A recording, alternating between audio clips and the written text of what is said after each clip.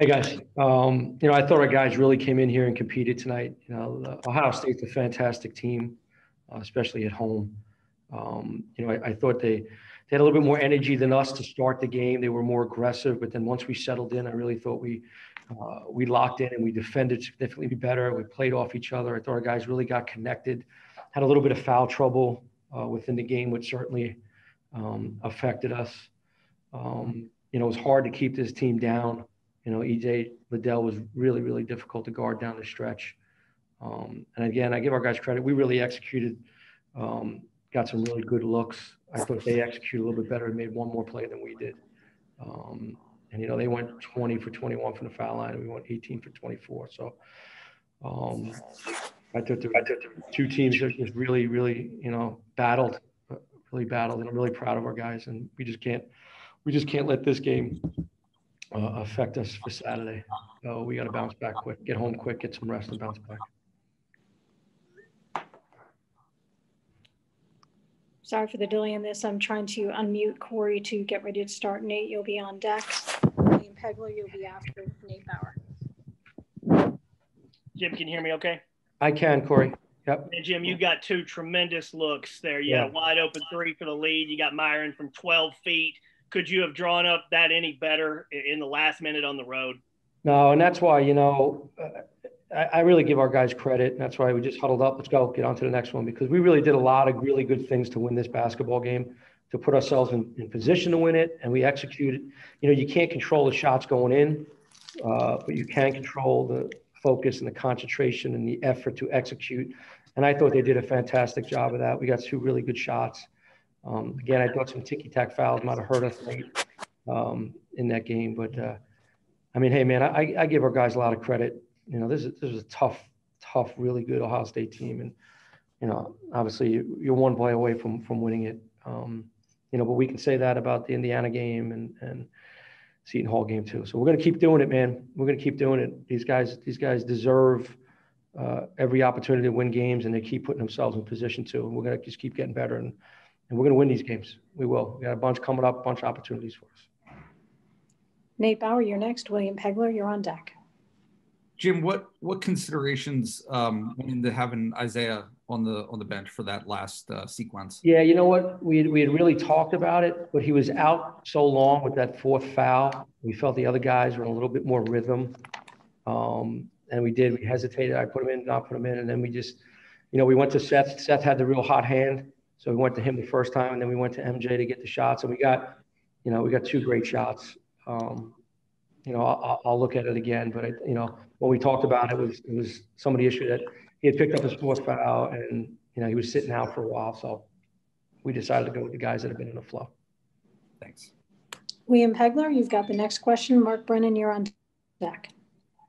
Hey, Jim. Obviously, Jamari made those two big plays before halftime on the defensive end. I think we know what he brings, as a defender. But in games like this, how important is his, senior leadership and just the fact that he's been there before in moments like this? Yeah, those guys, he's a winner. And I thought that was a big turning point in the game, those two big stops, steals that he had.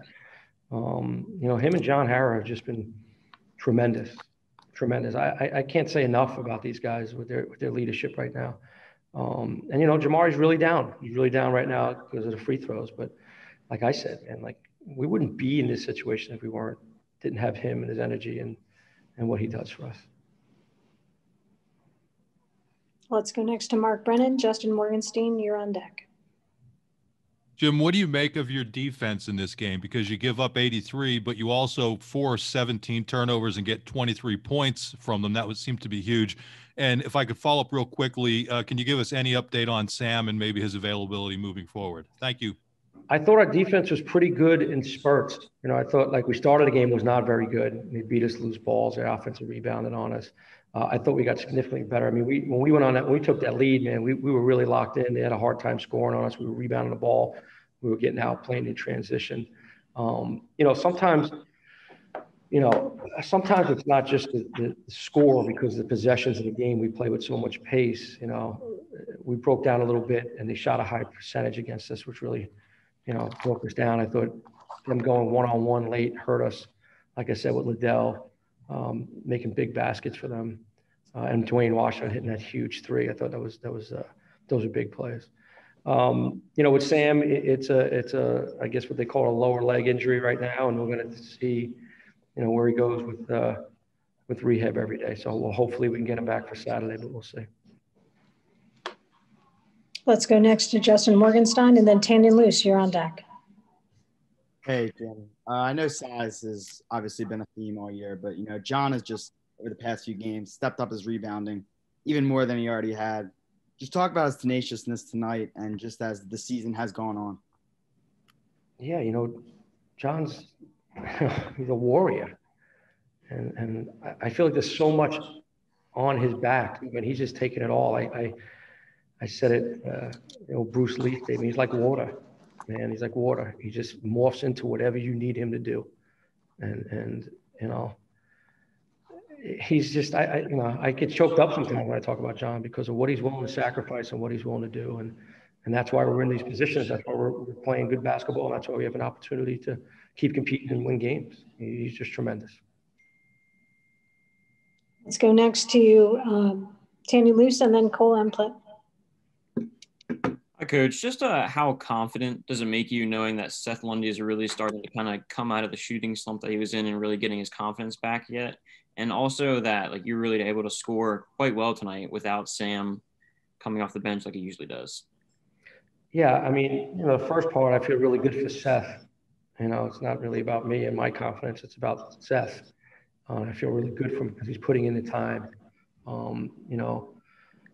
As a basketball player, as a former basketball player, I know what it's like to go to slump, especially when you're a shooter.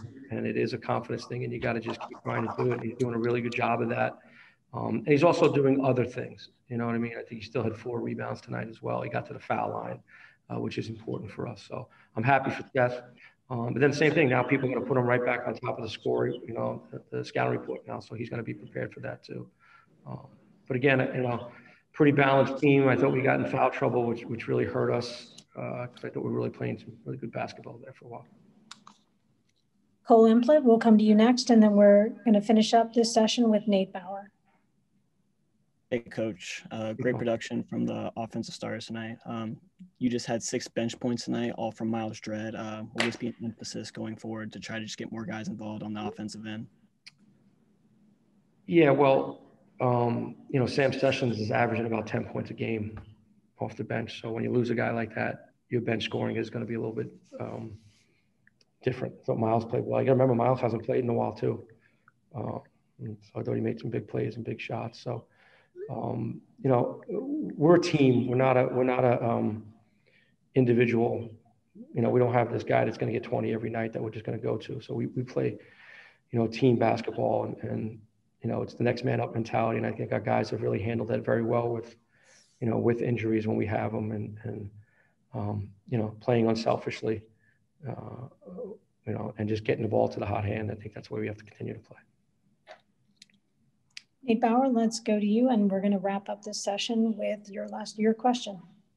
Jim, I apologize if this is too broad, but my count is 4 games, 4 losses now that have been in doubt in the last 2 minutes to play for you guys. Can you put your finger on, are there any commonalities, I guess, that you haven't been able to get over the hump in the last couple of minutes specifically? I think they've all been different, Nate, and it is a broad stroke, but I think they've all been different. The one thing I will say is we have given up a 3 with about 2 minutes to go, 2.5 to go in almost each one of those games. I think if we take away that 3-pointer, and even if it's just a 2, it could be a totally different story. But we keep looking at that stuff. And again, last time I think it was we didn't get a great shot at the end. We got great shots at the end. Maybe we didn't get the stop we needed. Again, that was a great college basketball game. So I think, got to give credit to Ohio State picking one more play than we did.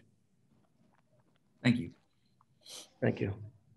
Thanks, everybody. We appreciate it. And hey, guys, just the last thing. I know it's we're not wearing our suits this year and everything, but it's still, coaches versus cancer.